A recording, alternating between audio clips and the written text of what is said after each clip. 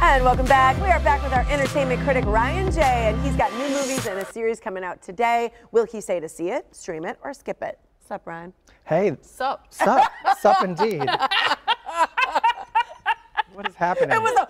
What is happening? Okay. What does that mean? We've been talking about budgeting all week long, so we need to know if we should spend our money on these shows. So I thought you were budgeting your grammar instead of saying what's up. You're saving on it and saying sup. Okay. Yes, nice. I'm on a grammatical diet. Yeah, nice. Okay, the first one is Origin. This is PG-13. This is in theaters. Should we waste our money or not? Give it not a waste of money. Give it all your money. Really? Yeah, I really loved this movie. This movie is. It's a mix of genres. It's partly a biopic of Isabel Wilkerson, who is the first African-American female to win the Pulitzer Prize in journalism. Okay. And it takes place while she's researching a book about caste, but also intersects with moments of her life that are very dramatic and difficult. And so I kind of liked seeing how someone, sometimes someone's carrying the weight of the world on their shoulders in the sense they have all these responsibilities and deadlines and yet still have to deal with their personal life and the distraction that can be.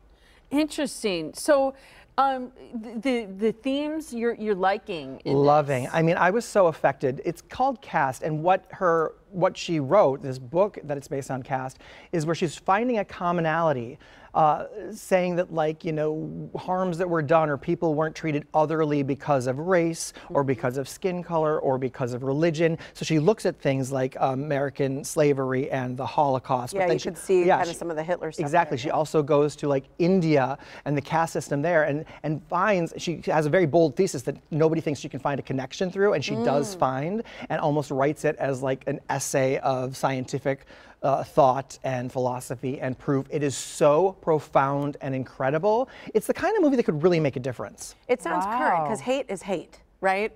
And love is love. And love is love. Exactly. There's actually a really powerful quote in this movie that I wrote down. It says, moral hope that while we have seen the depth of humanity's capacity for evil, we have yet to witness our collective capacity for extreme love. Oh, I had to write it down. Elevate us, baby. So good. And art can create empathy, and so I thought this was a way that, we can't always relate to other people and walk in other people's shoes, but when you see something, you identify with the story, just the humanity of it, you can empathize with someone that's completely different with you. This movie does that, and I say I cry, but I don't actually, because I have a heart of stone. But I had wetness coming on my, and you recognized it as recognized tears. it. I identified tears. I cried. See it. It's fantastic. Awesome. Good. Again, it's called The Origin. I love it. All right, number 2, this is I.S.S. Yes, it stands for International Space Station. Okay, this is in theaters. Right, and it's not a true story. It's rated R. And this is about the space station is apparently true. It's a place where scientists hang out. There's 3 Russian and 3 American, and they're working on very important scientific biological advancements and the rest of it. Okay, so who's in this? Well, Oscar winner Ariana DeBose stars along with Chris Messina, who we know from Based on a True Story and Argo, John Gallagher Jr. from Broadway's Spring Awakening and The Newsroom. Really great cast. But what happens is while they're up there, there's a crazy event that's like my worst nightmare happens on Earth.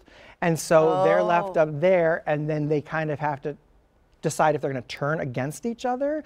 So in a tight space like that, you can kind of see what's happening to the Earth there. Yeah, it's good. Is it scary? It's my worst nightmare. If you it's not scary. It's not a horror film. There's nothing scary about it unless, like me, you're afraid of the Earth looking like that someday. So it looks kind of like an apocalyptic it's sort like of a nuclear movie. war. There's basically a World War III nuclear war happening on the Earth. This looks like my kind of movie. Yes. So it's not like I'm just terrified of nuclear war. That's, So but it is they have trouble with the connective tissue between the characters, and there's some twists that the characters make that don't make any sense to who they are. So the character arcs don't make sense. So I'd say stream it. It's not like Gravity. The effects aren't amazing where you have to see it on the big screen. So, but it is a good suspenseful film, so it'll be fine to wait to stream. Okay. Good to know. I like it when you save us money. I do too. All right, your next one is The Woman in the Wall. This is on TV, Paramount Plus. Paramount Plus and with Showtime. Yeah. Okay. And here's the thing. The woman in the wall, right? So all I want to see is a woman in a wall. Why are you calling it that? We've had the woman in the window. We've had the woman in the house across the street from the girl in the window. We've had the woman in the room, the woman in black. So here's the woman in the wall. Now it's 6 episodes. I've only watched 1, full disclosure, but I did not see a woman in a wall. What? And there's a lot going on that I was like, it was not living up to for me. You're Okay. like, huh? Are the So- stars any good? I do like Ruth Wilson there. She is very talented and she is standout in this. This is a BBC production and I often like those. I'm a fan of BBC, but there's so many random things. What's happening here is she is sleepwalker and she finds a woman in her house. She doesn't know if she killed her, but she's dead. And it has flashbacks to Ruth's past where she was at the Magdalene Laundries, which is basically a Catholic-run asylum for women between 1922, 96, and thousands of women were abused and killed. And so Is it like a skip it?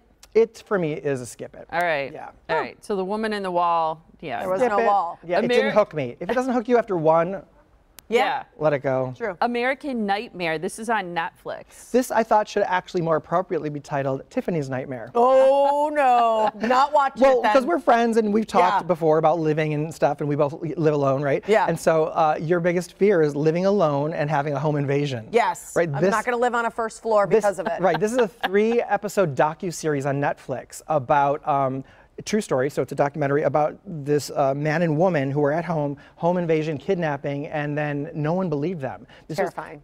Yeah. If you remember this from like 2015, it was the real life Gone Girl, people were calling it, because then she came back and they didn't believe her that she was kidnapped. They didn't believe any of his story. First they thought he killed her and he's not. Meanwhile, what happened to them was true, but they were just terrified and still under threat to not tell. The way that this 3 episodes unfold on Netflix are fantastic. I really enjoyed it. If you like true crime, stream it. It's great. Should you look up the real story before you watch it? Maybe 'Cause after. I don't remember it. Yeah, Okay. after, because then it's like you get Suspense. Yeah, you get the suspense. As That opposed is to knowing called what's gonna happen. American Nightmare on Netflix. Yes. I'm going to check that out. I know. And the Do I movie- want to or not? It's good. Movie It's good. Origin, I got to see that. Okay. So good. Thank you so Thanks, much, Ryan. You can follow Ryan J on social media at Ryan J Reviews for his full archive of entertainment reviews. His website is available 24/7 to help you decide what to see, stream, or skip. It's ryanjreviews.com, or like me, I just text him. What should I watch? Text me every 10 minutes. Yeah.